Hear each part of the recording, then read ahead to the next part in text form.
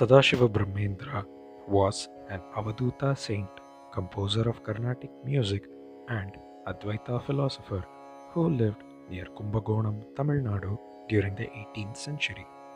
He was born in a Telugu Brahmin family to Moksha Somasundara Avadhani and Parvati.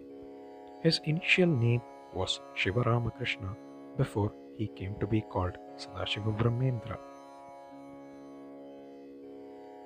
Growing up in a village on the banks of the Kaveri in Tamil Nadu, Sadashiva Brahmendra was a gifted student who excelled in his studies. He became the disciple of Sri Paramasivendra Saraswati, the pontiff of Kanchi Mutt. During his discipleship days, Sadashiva Brahmendra used to sing bhajans in a sweet voice. People gathered to hear his wonderful compositions. The songs he composed in the 18th century are filled with adoration for the divine.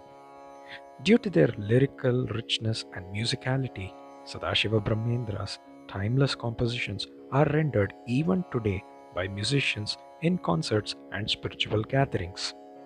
These songs are so divine that even those who do not understand Sanskrit, the language in which he had composed these songs, would be filled with divine bliss on a mere hearing of its rendition.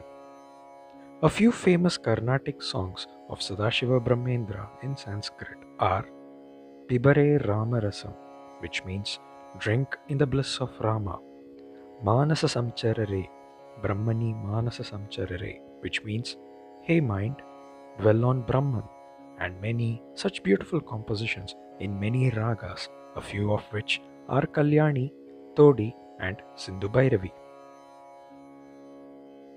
After an early marriage, when he was 17 years old, Sadashiva Brahmendra renounced the world and performed strenuous spiritual practices for 18 years. He was adept in Vedas and Shastras and thus became a good speaker in public gatherings. This quality of his also brought about a turning point in his life. One day, he was taunted by his guru for his talkativeness.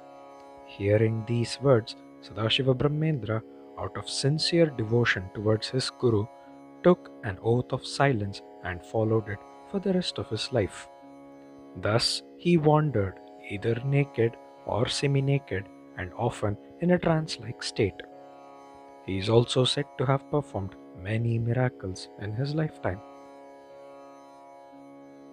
Once on the river banks of Kaveri in Mahadanapuram, Sadashiva Brahmendra was asked by some children to be taken for an annual festival to Madurai, which was more than 100 miles away. The saint asked them to close their eyes, and a few seconds later they reopened their eyes and found themselves in Madurai. Another strange incident occurred during the time of Sadashiva Brahmendra. While relaxing near a heap of grains, Sadashiva began meditating. The farmer who owned the land mistook Sadashiva for a thief and confronted him by raising his stick to beat the saint. Instantly, the farmer was turned into a statue and remained in this state until the next morning. After Sadashiva finished meditating, he smiled at the farmer who was restored miraculously to his original state.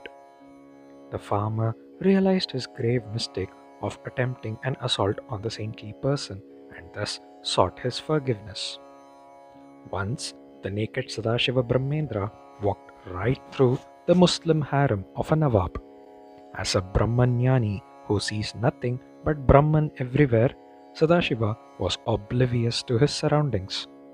News of his naked presence in the Nawab's harem reached the Nawab, who ordered his men to chop off both his hands.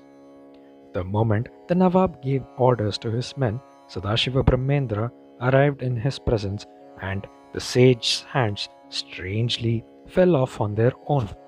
Yet, Sadashiva Brahmendra continued to walk as if nothing had happened to him.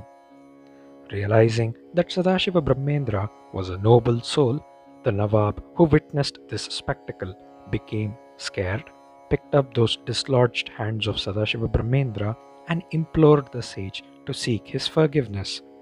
Miraculously, The severed hands attached themselves to the body of the sage, and the naked sannyasi resumed walking as if nothing had happened. He is the author of several works. The following works have been printed or published: Brahmasutra Vritti or Brahmatattva Prakashika, a commentary on Brahma Sutras; Yoga Sudhakara, a commentary on Patanjali's Yoga Sutras; Siddhanta Kalpavalli, an abridged version of Appaya Dikshitar's work, who was a renowned practitioner of Advaita Vedanta; Advaita Rasa Manjari; Sri Sri Sachidananda Shiva Abhinava Narasimha Bharati, pontiff of the Sringeri Sharada Peetham, had visited Nerur, one of the Samadhi places of Sadashiva Brahmendra, and composed two shlokas called Sadasivendra Stava and Sadasivendra Pancharatna in praise of Sri Sadashiva Brahmendra. Sri Vasudevanand Saraswati, also known as Tembe Swami, a great saint of Maharashtra, visited Nerur in 1907 and composed a hymn on Sri Sadashiva Brahmendra, which is mentioned in his biography. Sadashiva Brahmendra is said to have attained Samadhi in 1756, around April-May. The exact places cannot be ascertained, as there are 5 different places attributed to his Samadhi, namely Nerur, Manamadurai, Omkareshwar, Kashi, and Karachi in present day Afghanistan near the Sindhu River. Om Namah Shivaya.